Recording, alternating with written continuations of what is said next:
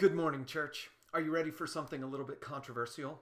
You see, there are lessons that you can learn from the structure of the text of the Bible, not just from the content. I want to show you one of those lessons you can learn today. It's a little bit controversial because it involves something that happens in between the King James Version and the modern translations. And anyway, it happens in Mark chapter 16. Let me show it to you. In Mark chapter 16, we read the story of the resurrection of Jesus. And it just so happens that very few Easter messages are preached from Mark chapter 16 because it's a little bit different than the other accounts. Let me show it to you. Mark 16, beginning in verse 1, it says, "When the Sabbath was over, Mary Magdalene, Mary the mother of James, and Salome brought spices so that they might go to anoint Jesus' body." I always like to make this joke. They had to go on Sunday to anoint Jesus' body because the guys who did it on Friday probably didn't do a very good job. Women always had to correct what the guys messed up. Anyway, that's another story for another time. Verse 2. Very early on the first day of the week, just after sunrise, they were on their way to the tomb, and they asked each other, "Who will roll the stone away from the entrance of the tomb?" But when they looked up, they saw that the stone, which was very large, had been rolled away. As they entered the tomb, they saw a young man dressed in a white robe, sitting on the right side, and they were alarmed. "Don't be alarmed," he said. "You are looking for Jesus the Nazarene who was crucified. He has risen. He is not here. See the place where they laid him? But go, tell his disciples and Peter, he's going ahead of you into Galilee. There you will see him just as he told you." Trembling and bewildered, the women went out and fled from the tomb. They said nothing to anyone because they were afraid. Now, you're probably wondering why I stopped reading at verse 8. Well, if you have a modern translation of the Bible, you can look at that line, Mark chapter 16, verse 8, and immediately after it in the main text, or maybe in a footnote at the bottom, you'll see a note that says that the earliest and most reliable manuscripts of the Gospel of Mark don't have the rest of the verses. They don't have verse 9 through the end. If you're looking in the King James Version, you'll see a whole lot more. You'll see verses about Jesus' resurrection appearances.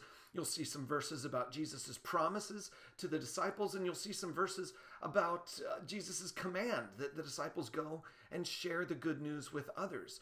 These are things that we're familiar with from the other Gospels. It's just in Mark chapter 16, we get this weird little footnote that says the earliest manuscripts don't have those verses. Let me give you a little bit of background. You see, we've got a lot of Greek and Latin manuscripts and a lot of people from early on in the history of the church who quoted the Gospel of Mark. It was a very important gospel. And so we've got a lot of people who quoted from the Gospel of Mark. And the earliest of all those quotations and the earliest of all those manuscripts end the gospel at verse 8. Now, there are a lot of different versions that include other verses. And all the verses from 9 till the end have extra interesting bits to them. You see, they're not in all the same order. The various versions that we have of the Gospel of Mark have these extra verses in different order and in different amounts. Some of them have all of them. Some of them have just a few of them. Some of them shift them around. We've got tons of different versions of the Gospel of Mark. And you might be asking the question, well, wait a minute. If we've got all these different versions of the Gospel, how do we know it's trustworthy? Well, I'm going to tell you why. You see, what we've done is we have gone through all of the study and all of the research to try to determine what's the oldest set of texts that we have.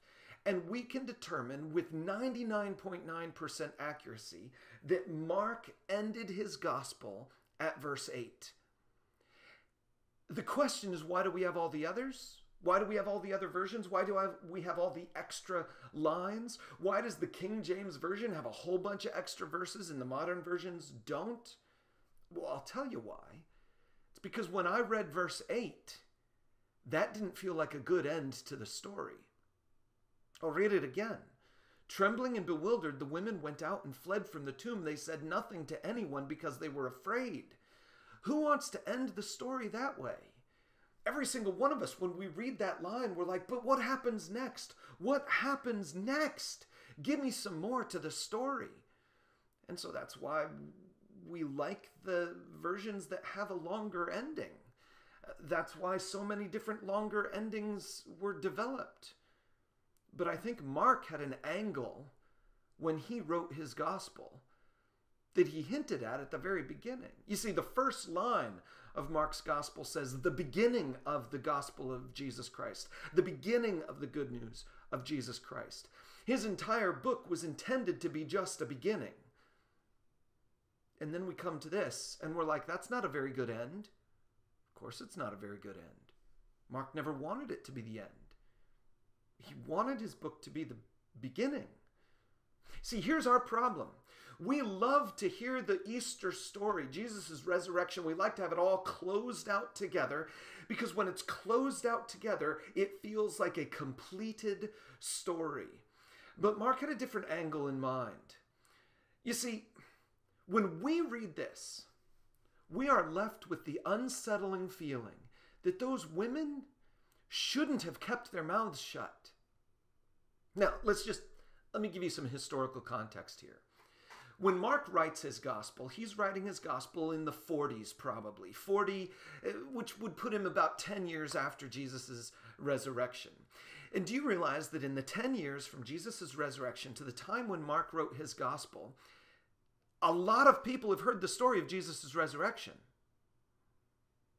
We know that the gospel, according to Matthew, tells us that Jesus visited lots of people. And Luke tells us Jesus has visited lots of people. And Acts tells us that Jesus visited lots of people.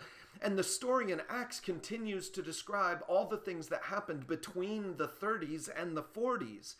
In fact, we don't learn that Mark is actually a real follower of Jesus until later on. The bottom line is this. The story of Jesus' resurrection has been circulated widely by the time Mark writes down his story. In other words, when he writes verse 8, everybody who reads verse 8 is going to know that those women didn't keep their mouths shut. Everyone is going to know that those women did tell the disciples. Everyone's going to know that the disciples did tell others. Everyone's going to know that the day of Pentecost happened. So why does Mark end his gospel at verse 8 saying they said nothing to anyone because they were afraid? Let me give you 3 reasons. Reason number 1, Mark wants you to know that his story is just the beginning. He never wanted it to have an ending because it's only the beginning. The ending comes later. Number 2, Mark wants you to feel a sense of tension about those women. The women kept their mouths shut. They didn't tell anyone because they were afraid. Mark wants you to feel in your gut that the story is incomplete. Mark wants you to feel in your gut that the women shouldn't have been afraid. Mark wants you to feel both of those things in your gut because number 3, Mark wants you to finish the story. See, Mark wants the people who read his story to come to the end of his story with this sense of that can't be it. And with this sense of, no, don't keep your mouth shut. Tell someone. Because see, Mark wants you to finish the story by telling someone. Mark's gospel is the beginning of the good news of Jesus. And when Jesus rose from the dead, that's not the end of the story.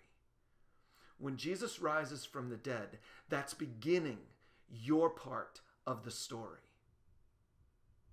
When Jesus rises from the dead, that's the beginning of the story that involves the followers of Jesus getting inspired by the story of Jesus and telling other people the good news of Jesus.